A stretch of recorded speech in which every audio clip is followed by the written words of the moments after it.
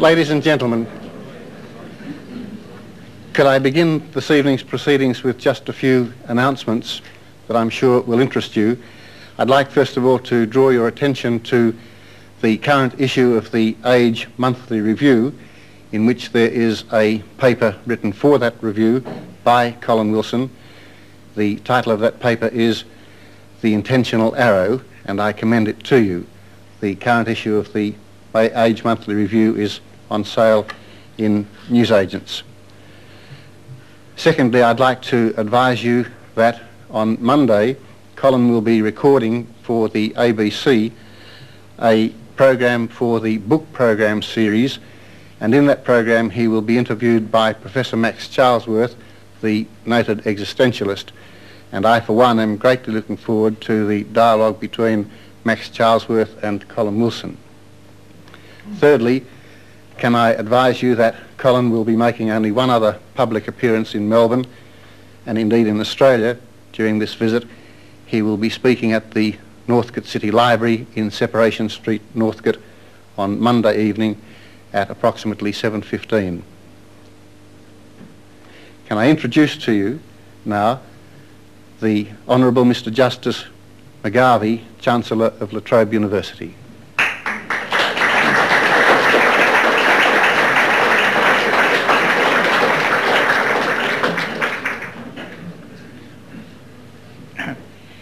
Vice-Chancellor, ladies and gentlemen, it is with a real sense of delight that I rise to introduce Colin Wilson. Colin Wilson is a man of many dimensions. He's a man of the world. He started life as a laboratory assistant. He went into the Royal Air Force. He progressed to becoming a navvy. He became a boot and shoe operative. He became a dishwasher, and he became a plastic moulder. Then, rather in the way of George Orwell, he went to Strasbourg and Paris, and he learnt more life in those parts. He returned to dishwashing, and then he started writing. His first publication, The Outsider, was published in 1956. Somewhat to his surprise, it was greeted by a blast of critical acclaim. It happened that during the same week that it was published, John Osborne's play, Look Back in Anger, had been reviewed. And the two events were associated. And within the next week, J.B. Priestley, writing in the New Statesman, invented the term angry young men. And so, in particular, the angry young men were identified with Colin and John Osborne. They were regarded as being the leaders of what was indeed a new literary movement. By 1967, he was visiting professor at the University of Washington. I won't go through all his publications or all his successes. He has had his publication, his book Life Force, filmed in Japan, and his writings are extremely popular in Japan. In 1984, he wrote The Criminal History of Mankind. He is one of the most prolific writers whose works are being published today in the English-speaking language. I should add that they are being published in 32 languages. We are fortunate that some of his books are available at the table outside the lecture theatre tonight, and he is prepared to autograph books which are purchased. I don't wish to give the impression that he only works and writes. He lists as his leisure activities the curious combination of music, mathematics and wine, in that order. But I think that it is as a cultural influence on his time that Colin Wilson is best known. In 1966 he wrote the book The New Existentialism, and he might be summed up as a man who is brimming with interest in people, in their thought, in their philosophy, and in their potential. His dominant theme, which he's able to place before millions by his attractive form of writing, is that of the full realisation of human potential. There is no more staunch opponent in the modern world of pessimism and defeatism. He regards gloom and doom as the enemy of mankind and womankind reaching their potential. He has the view that human consciousness can lift itself, that it can grasp optimism, happiness, confidence, and thus potential. We are indebted for the fact that the first occasion on which Colin Wilson has visited Australia is this occasion, and the first address which he is giving is given at La Trobe. We owe that to Howard Dosser. Howard Dosser, as many of you know, is a man of letters within our university. He's Council Executive Officer. He is a poet of some note, and it's been my good fortune to read quite a bit of his poetry. He first read Colin's book, The Outsider, and he realised what potential this author had. I don't need to tell an audience of Victorians how important it is to have effective seekers. Victoria, whose prosperity was first built on gold, started by finding nuggets. But the real wealth came from those who systematically looked at the deeper veins and brought them to the community wealth. Howard Dosser did that. Howard realised that while there were the nuggets, the published and famous books, there was a great deal of Colin Wilson writing in magazines and journals. In 1983 he approached Colin and asked him could he publish those articles, and with accustomed modesty, Colin thought that no publisher would be interested.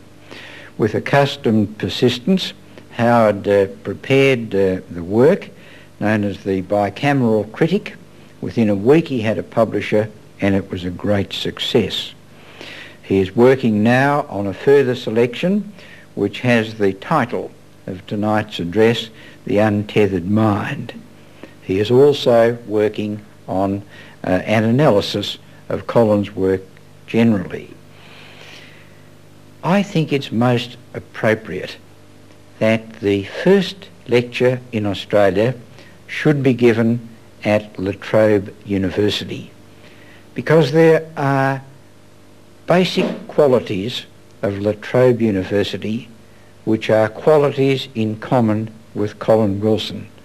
La Trobe University is a university which believes that it can grasp opportunity, that it can build its confidence, that it can increase its potential, and a university which does so. I can think of no better campus there is for the inaugural lecture in Australia by Colin Wilson, and it is with great pleasure I now invite him to address us on the topic, The Untethered Mind.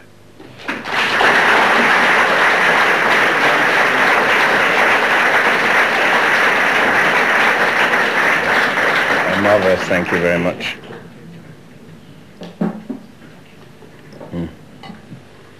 That's lovely. Thank you, Hart.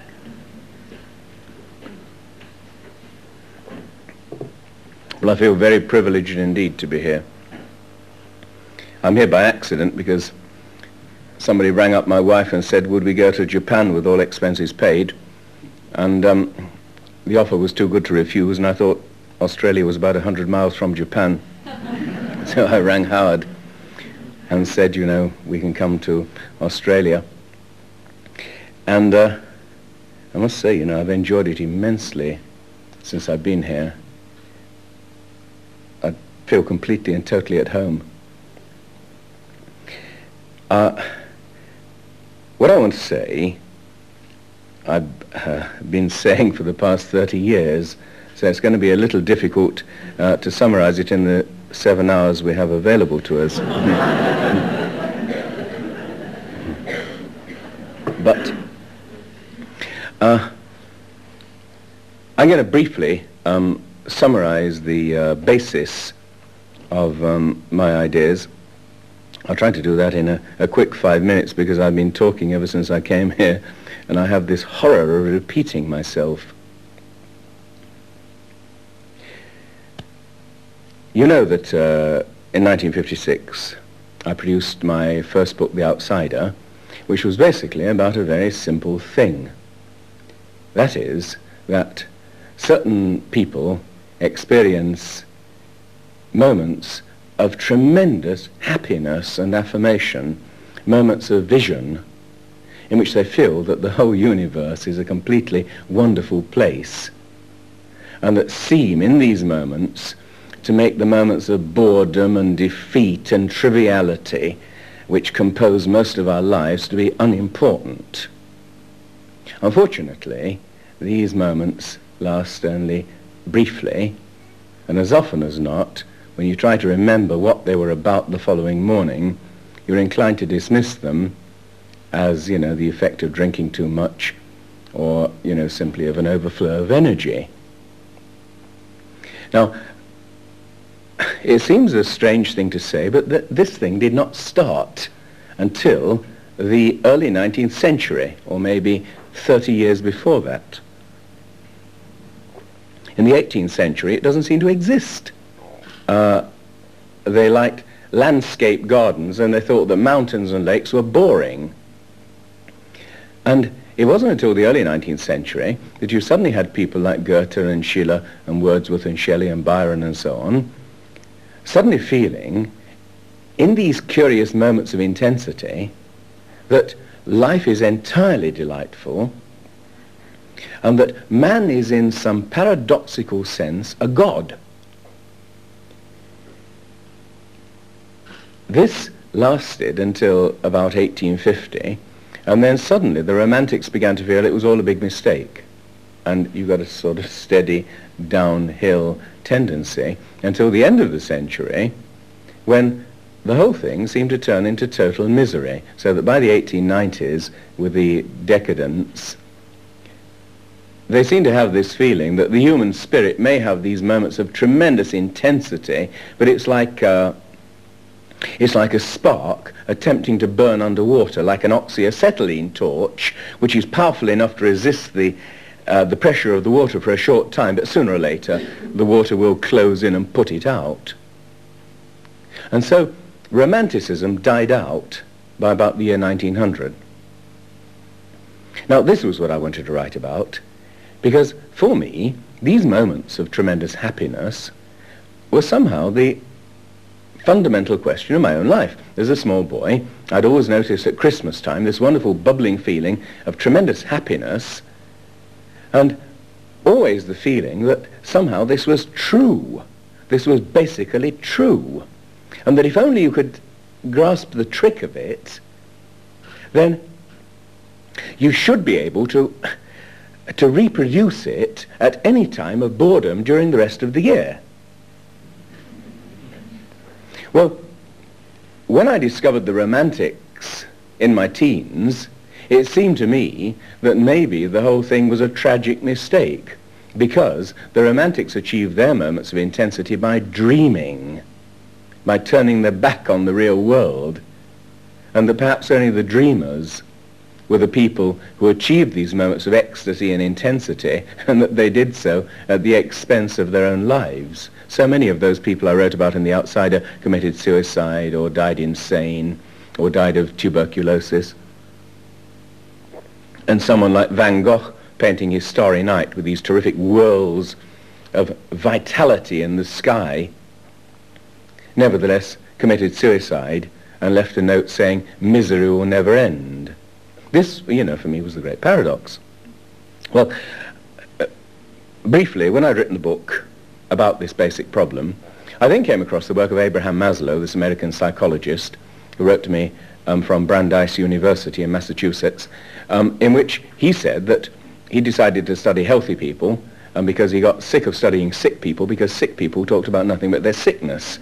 And he decided that no one had ever decided what healthy people felt and thought.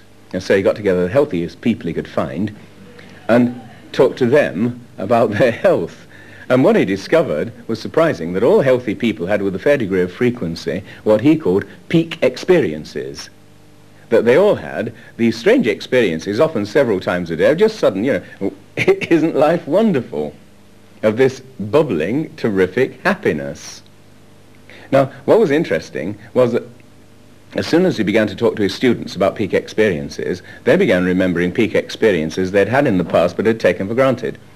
And then, when he went further into this, he discovered that his students began having peak experiences all the time because they were now thinking and talking about peak experiences. The peak experience in itself seemed to produce this tendency to turn in the right direction, so to speak. And that, for me, was the really interesting thing. And that's what all my work has been about ever since then. Well, that's the summary. That's taken me in the first 5 minutes. Now, I talked about the rest of it last night, so I'm going to skip that. And anybody who wasn't here last night. But what I want to get into is the next interesting and important discovery I made. I realized that in certain moments we experience with great intensity flashes of reality from the past. I'd experienced these things myself. For example, the smell of coffee being ground would always bring back to me with tremendous intensity a particular place in my hometown Leicester in the Midlands, in the corner of the marketplace, and somehow bring back the whole of the period when I first went to secondary school at the age of 11. I discovered that, you know, the classic example of this occurs in Proust's novel Recherche du temps perdu, the remembrance of things past. And that in the first volume, the essential episode is the episode in which, as an adult, Marcel goes home and is offered by his mother a small cake called a madeleine and a bit of herb tea. As he dips the madeleine in the herb tea, he suddenly says, a curious pleasure invaded my senses. I suddenly ceased to feel mediocre, accidental, mortal. And as this feeling of exquisite pleasure invaded the senses, he thought, why am I feeling this? What's it all about?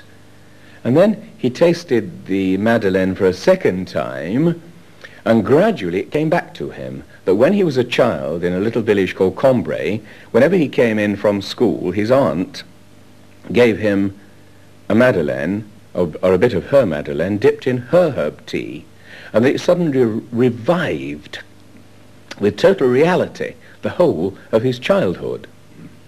Now, this sounds an absurdity, because he knew he was a child in Combray.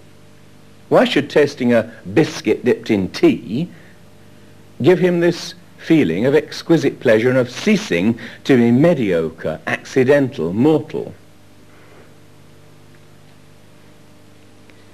The obvious reason is that, in a sense, we know that we were children, and yet we don't believe it. It's not a reality to us. G.K. Chesterton once said, we say thank you when someone passes us the salt, but we don't mean it. We say the earth is round, but we don't mean it even though it's true. But an astronaut in space can say the earth is round and mean it. And it's these moments when you can say something and mean it that suddenly awaken inside you this immense flood of basic optimism. That's the nature of the peak experience.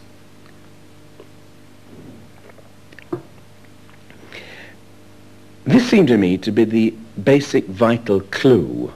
You see, what I wanted to know was this: how could you reproduce the peak experience at will, whenever you wanted to? If we've got this inside us, and it's as if Bruce touched a button and something happened. And you notice what he says, I had ceased to feel mediocre, accidental, mortal. In other words, that feeling of being an ordinary human being trapped within your ordinary present triviality, that seemed to disappear. In some curious way, we're told the truth by these moments of intensity. That's what I determined in The Outsider. They're truer than our ordinary feeling of mediocrity, of being confined by the present moment. So the basic question was, in that case, how can you get back to them? That was the question of all my work. See, think of this. Here's a kind of parable. Sherlock Holmes and Dr. Watson are sitting on either side of the fire in Baker Street on a foggy November morning. And Watson has read the Times from beginning to end, and he's totally bored and scarcely able to exert himself. He says to Holmes, I see that Lord Mancroft is dead, Holmes. Did you ever happen to meet him? And Holmes says, as a matter of fact, Watson, that was the beginning of one of the most bizarre cases of my whole career. Would you like to hear about it? And instantly, Watson is wide awake. Now, you would say, of course he is, because Holmes has produced this by saying that. But is this true? What happened is at the moment Holmes said, as a matter of fact, Watson, Watson pushed a button in his chest, so, or in his head, and suddenly he was wide awake. Watson did it himself. And that's the interesting thing. Think of this question: why doesn't it tickle when you tickle yourself?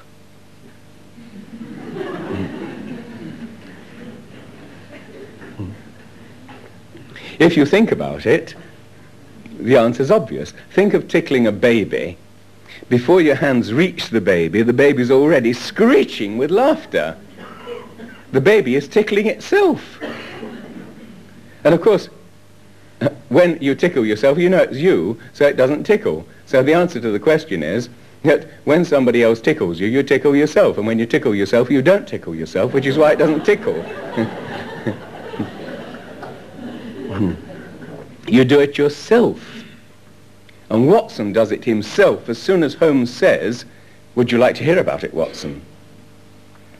In some strange way, that faculty that Proust discovered when he tasted the biscuit dipped in tea is produced by us. We can do it. And this was the point about Maslow's peak experience. Now, when I talked about talked to Maslow about the peak experience, I said, surely it should be possible to produce these at will. And Maslow said, nope, impossible. They come when they want to, and they go when they want to, and there's nothing you can do about it. He said, as soon as you try willing it, it just goes away. You know the way that this happens. If you actually try hard to remember something, it just doesn't work. Relax, and suddenly it comes wandering into your head.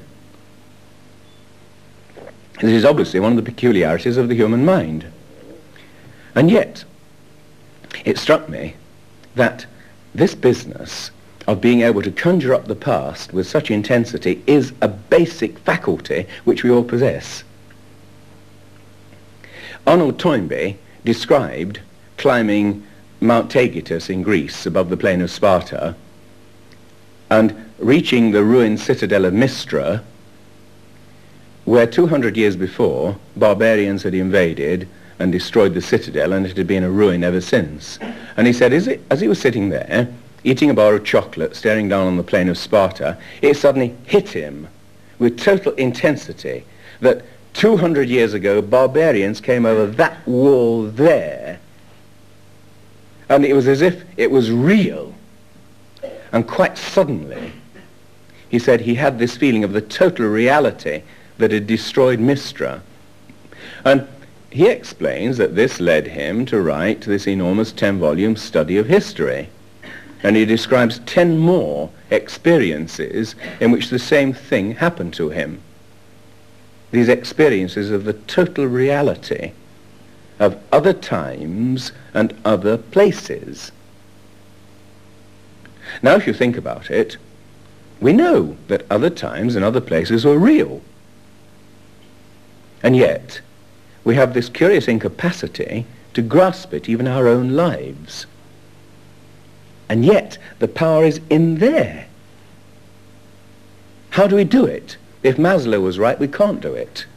There's no way in which by willpower alone or by conscious will you can actually evoke the past or summon these moments of intensity. Now, I found that this didn't satisfy me at all. I could see clearly that it should be possible to somehow evoke these moments if only we could discover this curious key which appears to involve in some funny way a sort of negative movement of the will.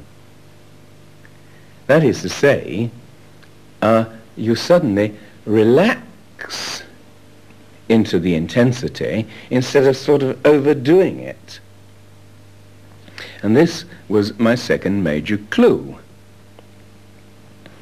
You all know about this, but I'm going to have to tell you about it anyway. That is to say that in the 1930s, it was discovered that you have two people living inside your head, one in the left and one in the right hemisphere of the brain. They discovered that, you know, if you took the top of your head off, your brain would look like a walnut, joined by a kind of little bridge down the middle. The bridge is called the corpus callosum. They discovered that if you split this bridge of nerves which joins the two halves of the brain, you turn literally into two different people.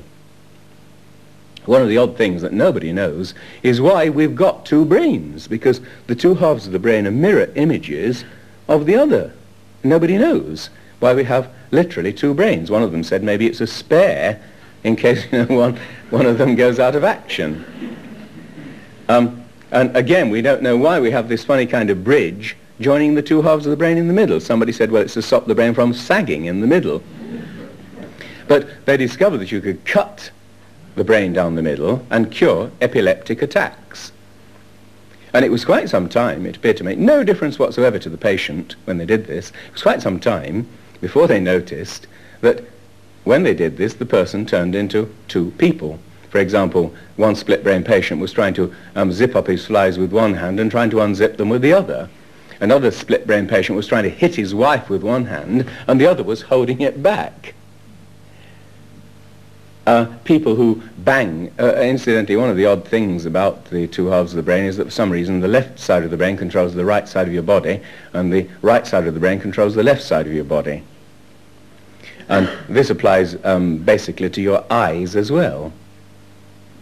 They discovered that if a patient banged into something with the left side of his body, he didn't notice the bang. Obviously, it was connecting, up to the other side of the brain, and somehow that side was just no longer registering.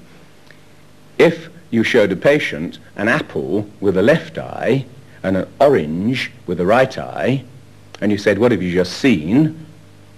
He would reply, an orange. If you said, write with your left hand what you've just seen, he would write apple. If you said, what have you just written? He would reply, orange. If you showed the same patient a dirty picture with his right brain, he would blush. If you said, why are you blushing? He would say, I don't know. Literally two people living inside your head in the left and right hemispheres, and one of them is a total stranger. And the one who lives on the other side is, in the left side that is you, the person you call you.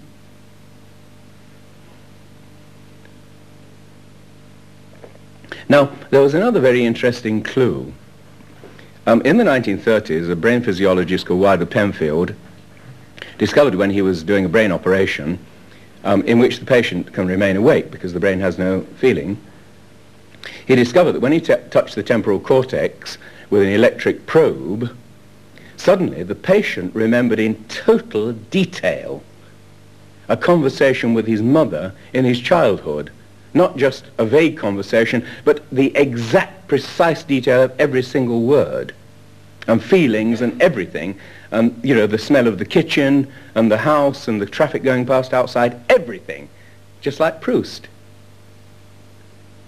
Only Proust had written a 12-volume novel to attempt to reinduce these peculiar feelings. If he'd met Wilder Penfield, he wouldn't have had to. He just had a brain operation. Penfield discovered that whenever he did this, touched the temporal cortex with an electric probe, it appeared to bring back a total flood of memories from the past, in the most minute and precise detail, exactly like a video recording with smells and tastes involved. Now, you can see that this means that inside your head you have got stored every single experience of your whole life, which is an absurdity, because in that case, how can we get bored? You ought to be able to take, as it were, a video recording of your childhood off the shelf whenever you have nothing else to do and replay it. Why have we got all these video recordings inside our heads which we never use, which we die leaving to rot? It's an absurdity. Why are they there? Why has the brain recorded everything that has ever happened to you, including even things that you've heard quite unconsciously? Other experiments have shown that people have spoken foreign languages which they've heard accidentally in childhood from someone else and never consciously recorded. Even Samuel Taylor Coleridge recorded a case of this as early as 1810. So, it seems obvious that we have these enormous capacities inside us which Proust had stumbled upon and which Toynbee had stumbled upon and which we don't know how to control. So why are they there? What are we doing with them? Now, the answer obviously has to be something to do with human evolution itself. And it was only sort of fairly late on that I began to realize just how far they had developed over the course of our evolution. You see, when life started on Earth, there was no death whatever. All living creatures simply split into two, and they did not die off in our normal sense of the word. There was no individual death. At some point in its history, life invented death. There's no reason why it should have invented death unless there was some positive motive, so to speak. What was that positive motive? It was because life until then had been going on for about 250 million years with absolutely no change whatsoever. In other words, it seems possible that the motivation behind this change was the desire for change. I use motivation, and I realize scientists will be horrified at this word. They'll say, you know, there's no such thing as motivation when you're talking about life. It all happens automatically. Teleology, you know, you're not allowed to use this. But in fact, this does appear to be the fact. You see, a creature swimming around in a sort of plasmic soup and simply absorbing other creatures has no need for memory. It has no need to do anything but eat. And then it splits into two, and one half withers away, and yet the whole thing is still contained in the half that remains. No need for change. Everything goes on the same for all eternity. As soon as death entered the world, then these creatures suddenly needed, to some extent, to have memory, because they were no longer eternal. They had, when a thing was born, so to speak, it had to remember its own past. And suddenly you had an extra element in life. Life, instead of being just a unity, had to become a kind of duality, two things. Memory on the one hand, and just ordinary existence on the other.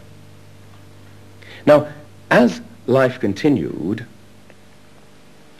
once again, there was a kind of balance. But what began to emerge eventually was a third element called consciousness. And suddenly there was something new in the history of life on Earth. These things were able to some extent to anticipate the future, because that is the only purpose of consciousness. There's no point in being conscious if you can do everything just as well fast asleep.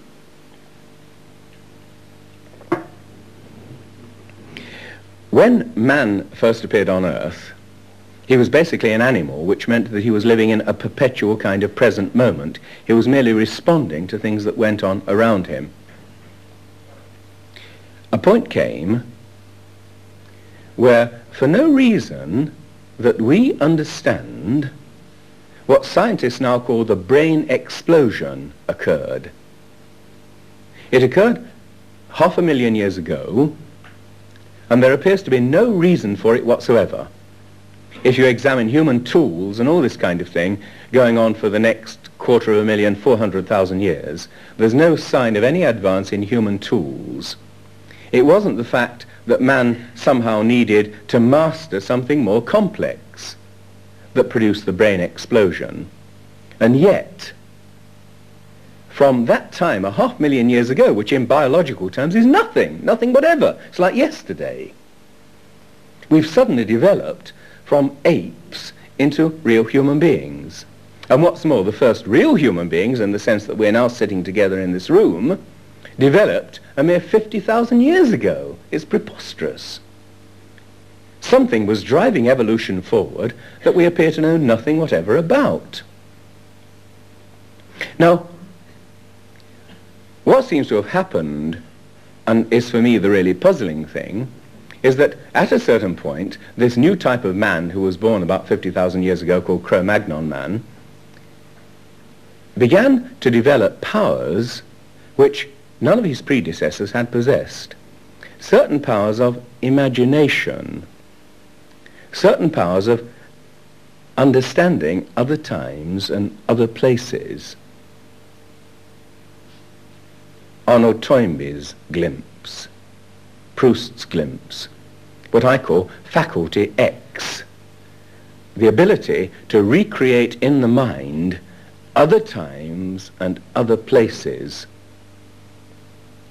And yet, in a sense, he made no use of this whatever until, apparently, around about 500 BC, when we suddenly get, the real human beings like Plato and Aristotle and Thales and so on, appearing on the scene of civilization. These people who actually thought for the pure fun of it. You remember it in the symposium, Socrates is going along to a banquet, and then he suddenly stands in the middle of the square and just stands there. And then someone says, oh yes, well, when Socrates was a soldier, he once did that for 24 hours. He was trying to think about a problem. He just stood there in the middle of the camping site and thought. Now, this is an absurdity. No creature had ever done this before, stood still and thought, just for the fun of thinking. And then, of course, another thing had happened at the same time. The Greeks had invented the drama. They'd had these ancient poems and so on of Homer. They suddenly had the idea of making human beings stand around on a stage with a mask over their face and repeat them as if they were individual human beings in the poem, instead of one minstrel sitting there and just reciting the whole poem.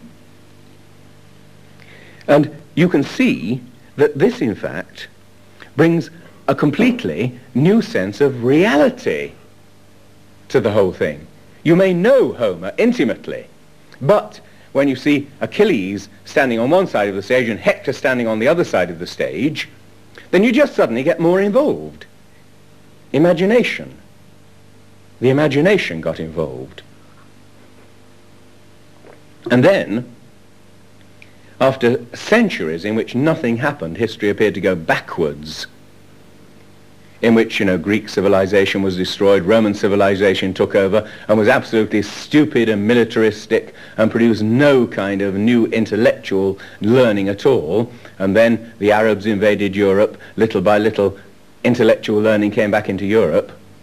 And suddenly, in the late Middle Ages, we once again begin to develop the play.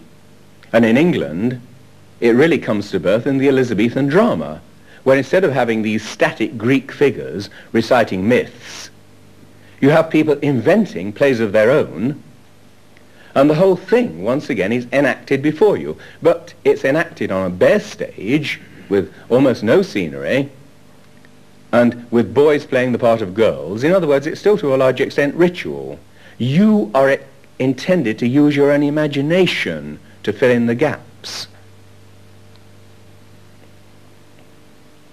Then, once again, nothing happens for 2 centuries. And then, in 1740, something rather strange happens.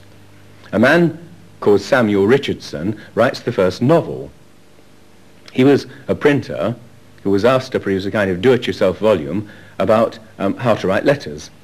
And Samuel Richardson started doing this and then got completely carried away by it and produced a novel called Pamela, written in the form of letters, which was about a maidservant whose master's wife dies and who says to her, don't worry, she's the master's, the ex-mistress's special servant.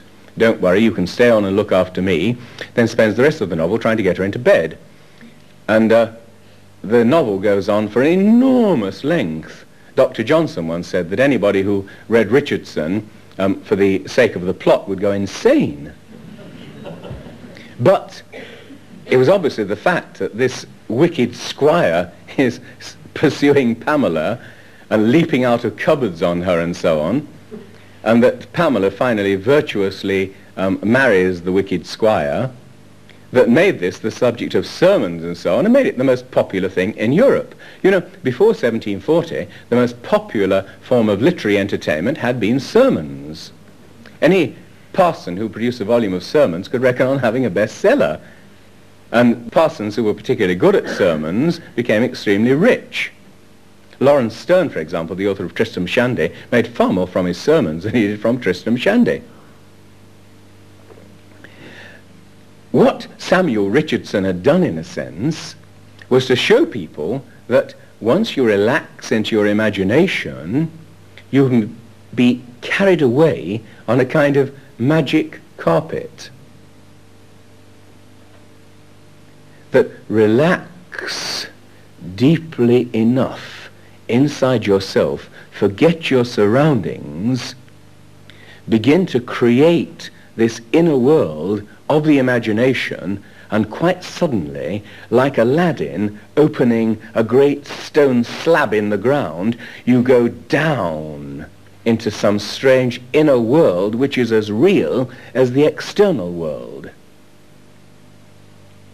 And quite suddenly the novel became the most important form of entertainment in Europe.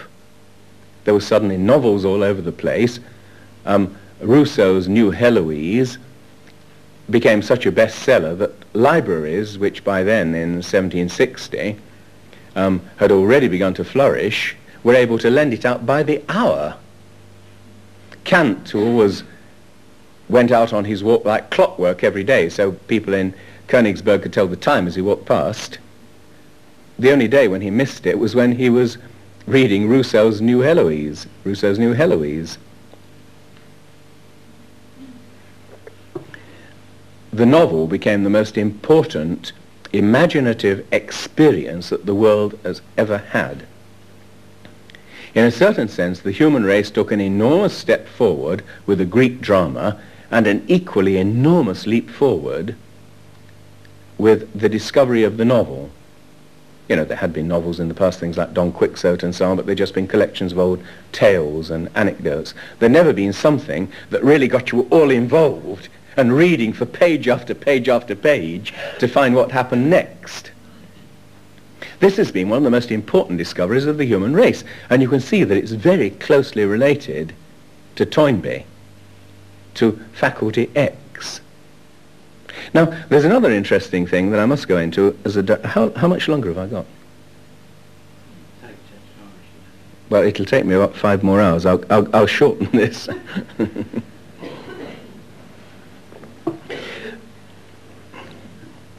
An American professor called Julian Jaynes has produced a very peculiar theory about the evolution of man.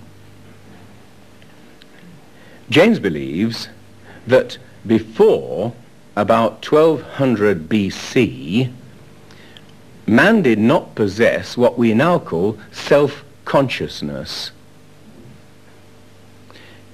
If you now want to decide whether you're going to return home by one route or another, you think which are the advantages of either route, and you ask yourself. According to Jaynes, people before about 1250 BC could not look inside themselves because there was nothing there. And he thinks that this is closely connected with the two sides of the brain. Jaynes looked at ancient literature, for example, you know, Homer, Hesiod, the ancient epics, the Bible, and came to the conclusion that these ancient people heard voices when they intended to take a decision. Something from elsewhere told them what to do. That there's no evidence that they could look inside themselves and say, now, what shall I do? Because they had no I. They were looking outwards all the time. And according to Jaynes, this is perfectly commonplace. For example, if you're a pianist and you start thinking about the piano, you'll play very badly. You know the story about the centipede, and somebody said, you know, how do you use your legs when you walk? And it tried to think about it and it fell on its nose. In a sense, not having consciousness is a great advantage. Now, according to Jaynes, self-consciousness appeared in the world quite suddenly after the great explosion of Santorini in about 1450 BC, you know, this island in the Mediterranean which suddenly exploded and almost destroyed Greek civilization. And also after the invasion of some people we now call the sea peoples who poured into the Mediterranean. Now, I must confess, I've corresponded with Jaynes a great deal, and we've talked about this, and I've basically disagreed with him about this notion. He's explained it in a book called The Origin of Consciousness in the Breakdown of the Bicameral Mind. And what he means by that, by the bicameral mind, is that the mind has two halves, two people living inside your brain. And he thinks that in these ancient people, the voices came out of the stranger in the other side of the head. Mozart was always saying that tunes walked into his head fully fledged. What he meant, obviously, was that tunes suddenly came walking out of his right brain into the part where Mozart lived, into the personal part of the brain. Jaynes thinks that this happened to these ancient people, and that actually voices told ancient man what to do because he had no self-consciousness. Now, this seems to me to be a mistake. I think the explanation is more simple, although I think Jaynes has stumbled upon something of terrific importance and is in a sense holding it upside down. I have noticed, you know, in my studies of the so-called occult, that animals appear to have peculiar paranormal powers which human beings do not possess. So that, for example, the dog belonging to a Scottish poet called Hugh MacDiarmid, whom I knew, always knew when he was coming back from a long journey. He went and sat at the end of the lane for 2 hours, or 2 days rather, before he came back. His wife always knew when he was coming back. And he told me that on one occasion, the dog knew before he did, when he was returning unexpectedly from a visit. Now, you can see that that faculty has no use whatever. I mean, the dog just went and sat there for 2 days. It didn't do it any good. And so, I believe that we all possess basically this animal faculty, which is a kind of oneness with the universe, which allows us to know things by some intuitive method, and that at a certain point in our evolution, in other words, what I'm saying is that Julian James's idea that the mind was originally bicameral, 2 completely separate rooms a mile apart, and that we then, so to speak, became at a certain point unicameral, is untrue. I think it's the other way around. We all began, like that dog, with a sense of oneness with the universe. Walt Whitman once said that he envied the cows because, you know, they were able to stand around in fields indefinitely and chomp away contentedly at the grass, and apparently felt none of our human discontents. I realise that the reason for this is that whenever I'm slightly drunk, which is moderately frequently, I get a sort of more or less lovely, happy feeling of oneness with the universe, and that, in fact, when on one occasion Aldous Huxley persuaded me to take one of the psychedelic drugs called mescaline, I immediately experienced such an enormous feeling of oneness with the universe that I felt almost as if I'd blended into the universe itself. I felt as if I was on a sort of gently rocking sea on a kind of raft. And yet it had one enormous disadvantage. I couldn't concentrate. Normally I've got a pretty good mind. If I've got to write a review, I can read a book right through in the morning, I can write the review in the afternoon and get it knocked off like that. You know, I can concentrate my mind like a searchlight beam. And if I get really interested and excited, then suddenly my excitement makes the searchlight beam concentrate even closer, so it turns into a kind of laser. And this is when I do my best work, when my mind seems to cut through some intellectual substance and produce something that was not there before. Under mescaline, I was sort of like this. And no matter how hard I tried to get my mind together, I just couldn't.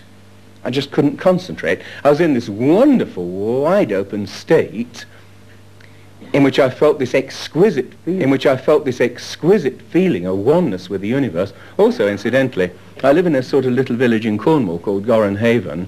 I had a very strong feeling that the whole area was associated with witchcraft. And I've never bothered to check this up since. There's no way of checking it. I felt I knew things that I shouldn't know, that just came floating into my brain from elsewhere, so to speak.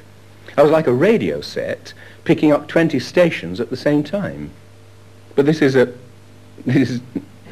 not a good state for a radio set, because you want to hear one station at a time. You know, we've developed this VHF, and my mind has developed a VHF which picks up just one station at a time and concentrates like mad when I need to concentrate. Under mescaline, I couldn't do this at all. I felt, you know, like a person with a large Alsatian dog putting its paws on your shoulders and licking your face. You know, I just wanted to push the damn thing away. I hated it.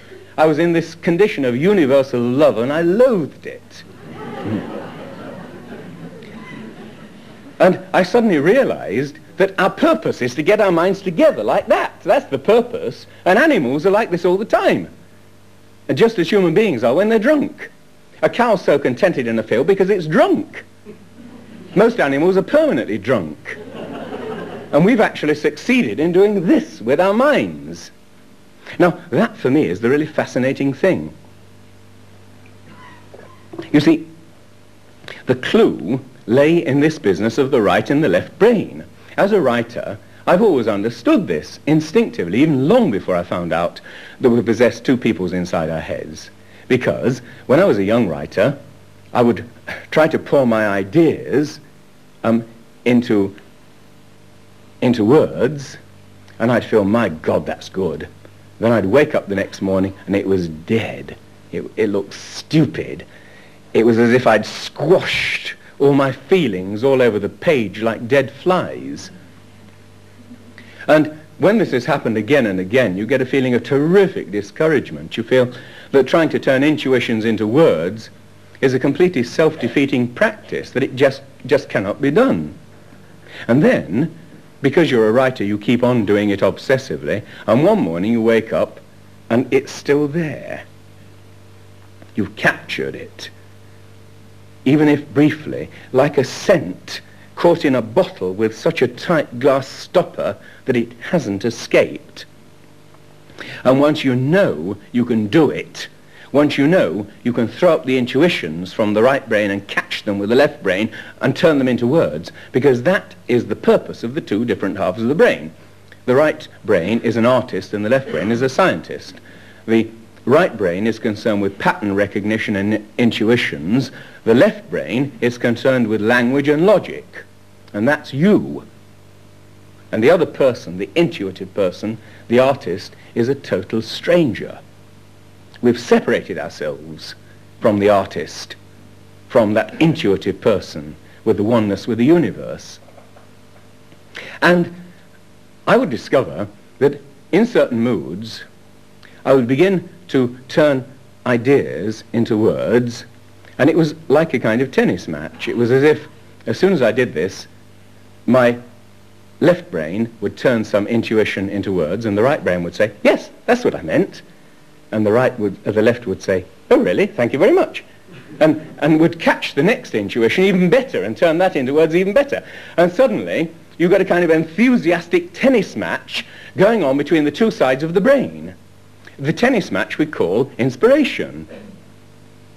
And you realize that this is what you're after, and that's the trouble with us in the 20th century. We're living in the left half of the brain, and we've separated ourselves completely from that person living in the other half of the brain. You see, another thing they discovered about the right and left brain was that the right brain goes far slower than the left. The artist goes far slower than the scientist. Your left brain, because it's coping with the problems of your everyday life, is always in a hurry. Your right brain strolls along whistling with its hands in its pockets, completely happy and relaxed. And so they're like two people going for a walk, and one's walking very fast and the other's walking very slow, and they can't really hold a conversation because, you know, they'd have to shout. Now, the thing is that in these moods I'm speaking of, when suddenly the two halves of the brain get into a kind of synchrony, you have an immediate communication between them, like two trains on parallel tracks running at exactly the same speed, so the passengers can lean out of the window and talk to one another. These are the times when we really know ourselves. You know, when I was a small boy, we used to play a kind of game in which you stood with your hands by your sides and fell backwards into the arms of someone who was waiting behind you. But it was very hard to do because you didn't really trust that he'd catch you. And this is exactly like that. When you know that that other person is there waiting to catch you, then you relax and really let yourself go. And we have totally forgotten that there's another person there. We're living trapped in the left half of the brain, except in these odd moments, the peak experiences, when we suddenly feel happy. Now you can see why, when Maslow's students began talking and thinking about peak experiences, they began having peak experiences all the time, because they knew that other person was waiting to catch them. It's that peculiar tennis match between the two halves of the brain. Or, in another sense, you could compare them to two lumberjacks at either end of a double-handed saw. As soon as both of them grasp it and start working, this is the way it's supposed to work. Normally, just one of them is trying to work away. And, you know, my studies of the so-called occult and paranormal convince me that, you know, it's nothing more than that.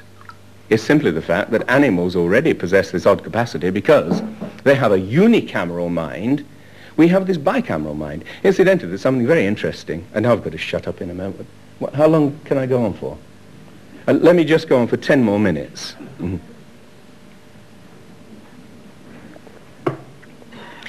Animals possess this unicameral mind, and human beings appear to possess a bicameral mind.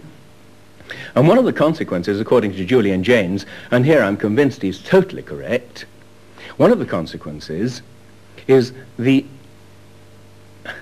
the existence of cruelty in the human species, I can see no historical evidence whatever for deliberate cruelty before about 1400 BC. I've looked very carefully, and I wrote to Jacquetta Hawkes, who was a historian of sort of the early Egyptians and so on, and I said, can you see anything? And she wrote back to me and said, well, there's this tablet of, I've forgotten his name now, which shows the Egyptian king actually hacking off the heads of his prisoners and all the rest of it. But when I actually look at this, it shows nothing of the sort. It shows the prisoners with their heads bowed, and it shows the king with his fist raised above them in the attitude of a boxer congratulating himself on his victory. No evidence whatsoever of cruelty. The first evidence of cruelty begins to appear after about 1200 BC, as recently as that. Quite suddenly, among the Assyrians, for example, you get these atrocious carvings that you find in the basement of the British Museum. They're even kept in the basement because they're so appalling, of people being impaled and babies, you know, being ripped to pieces and so on. It does appear that cruelty appeared in human history quite unexpectedly after man had become, so to speak, bicameral, once he'd become trapped in his left brain, and you can see why that is. Whenever you're bored and fed up and so on, you want to do something violent, because doing something violent gets you out of it. And this explains our rise in violent crime. This explains our rise in completely pointless crimes. James cites a stele of an Assyrian king who always in earlier carvings had been sitting beside the god because they believed that the king was a god. In this stele, dated 1150 BC, the king is kneeling in front of the empty throne of the god. There's also a poem dated from this time that says something like, his mind is full of tension and headache. For the first time, this tremendous tension begins to occur because human beings were suddenly trapped. Why were they suddenly trapped? Because before that, civilization had been easygoing, like village life. There'd been no real problems. All of the early civilizations had come together as little groups around a temple and had been basically religious civilizations. And this had been true right throughout the second millennium BC. And then quite suddenly, the development of cruelty, because life has suddenly become atrociously complicated.